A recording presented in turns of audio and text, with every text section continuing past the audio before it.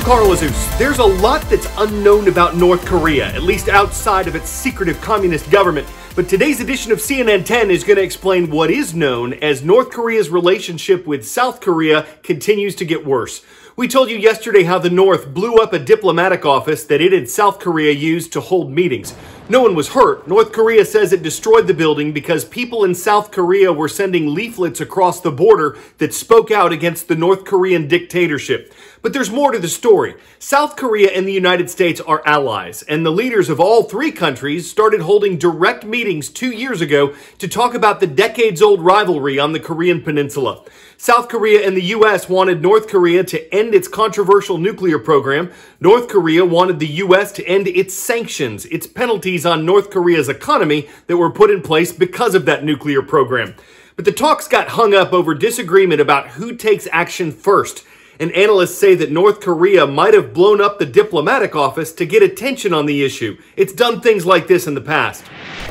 Isolated, sanctioned, and at war, North Korea is one of the world's few truly pariah states. Living largely cut off from the internet and global trade has come at a punishing cost for its people. But two things have made the secretive state's economic survival possible: its efforts to be self-sustainable and the support of key allies.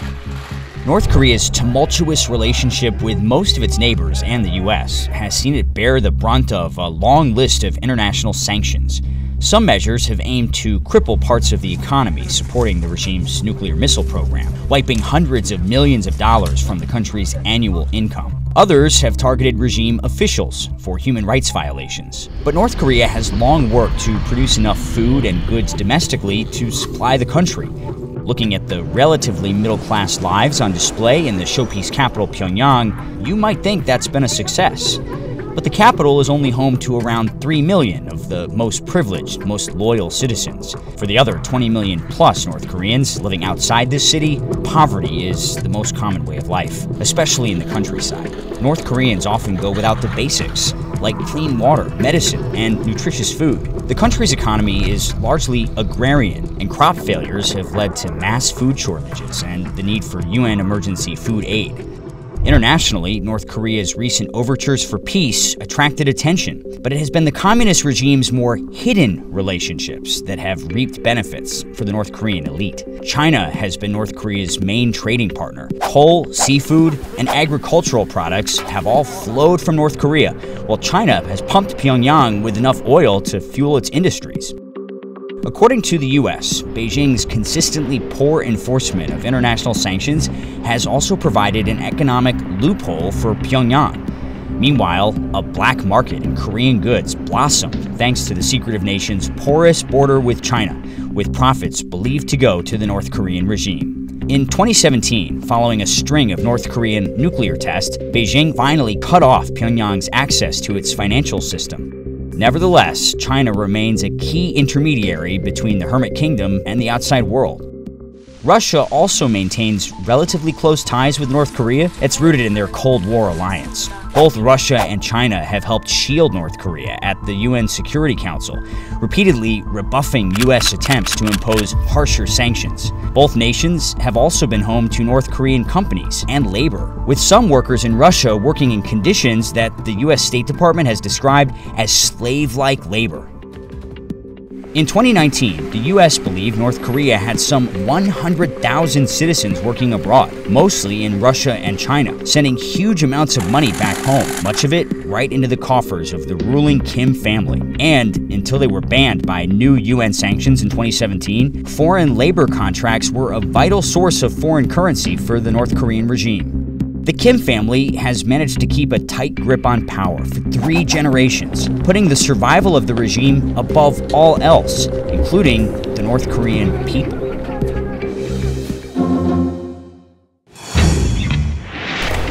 Ten-second trivia. Which of these aerospace companies was founded first? SpaceX, Scaled Composites, Virgin Galactic, or Blue Origin? Dating back to 1982, Scaled Composites was the first one of these companies on the aerospace scene. But it was SpaceX that built the vehicle that launched 2 NASA astronauts to the International Space Station last month. It was the first time that Americans reached orbit from U.S. soil since the Space Shuttle program was retired in 2011. SpaceX is a private company that has received billions of dollars from NASA. Its recent launch was a historic success. It's been a couple weeks now since the amazing historic launch. What surprised you the most about the journey?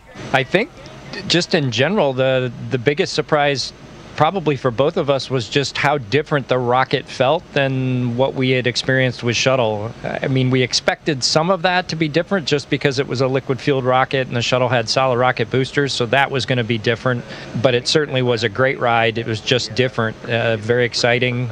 All in all, I would say that was the first big highlight, and then the second one was getting to space station and seeing three smiling faces when we came through the hatch. It was just great to see those guys, and I think they were happy to see us, to get a little change of scenery on board station and a little bit more help. Now, Bob, we know you've been busy training for an upcoming spacewalk. Can you tell us a little bit about what you'll be doing during that walk? And at this point, you know, you're a veteran spacewalker, so what is your favorite part about a spacewalk?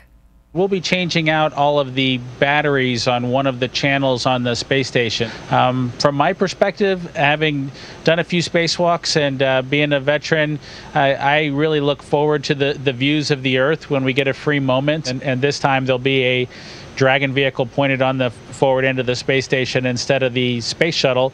And so I'm looking forward to that, something new, that new view that I can capture and share with the world. Some might say that the most dangerous part of the mission still lies ahead, the journey home. And this time, you guys won't be landing on a runway when you land back on Earth. You'll be splashing down in the ocean. What are you anticipating the ride back home to be like? And are you guys at all nervous? No, I don't think we're nervous. We watched the Demo 1 flight, the test flight, the uncrewed test flight, and the vehicle performed very well. We've seen the in-flight abort test, and the vehicle performed well again. We have full confidence that the vehicle will perform just like it's supposed to. That being said, it's a completely different entry profile than what we are used to or had been used to in the space shuttle. We'll land in the water, as you said. We'll land under parachutes.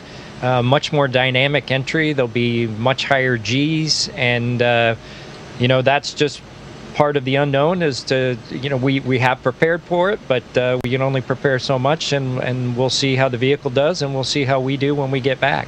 Now, NASA's ISS program manager, Kirk Shireman, is stepping down, and this comes after NASA's head of human spaceflight resigned in May.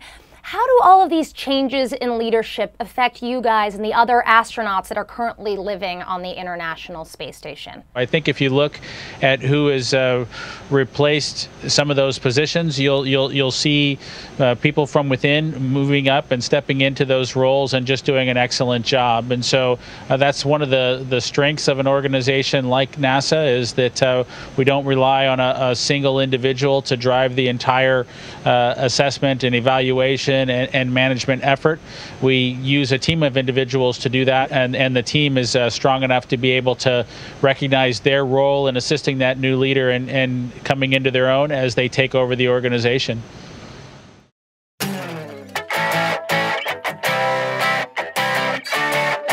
For 10 out of 10 today, it's like a high-tech pet adoption. This is Spot. It's the famous robot quadruped or four-legged dog-like machine from Boston Dynamics. And now American companies can buy their very own Spot for the price of $74,500. Spot can help businesses open doors, walk over rocks and stairs, entertain employees with the robot Running Man. It has found uses in factories, research labs, and construction sites. But the question is, will someone spot $75,000 just to see Spot run? You could always retriever a real dog, something more Labradorable, even if it's more likely to leave poodles than a robot. I'm Carl Azus for CNN.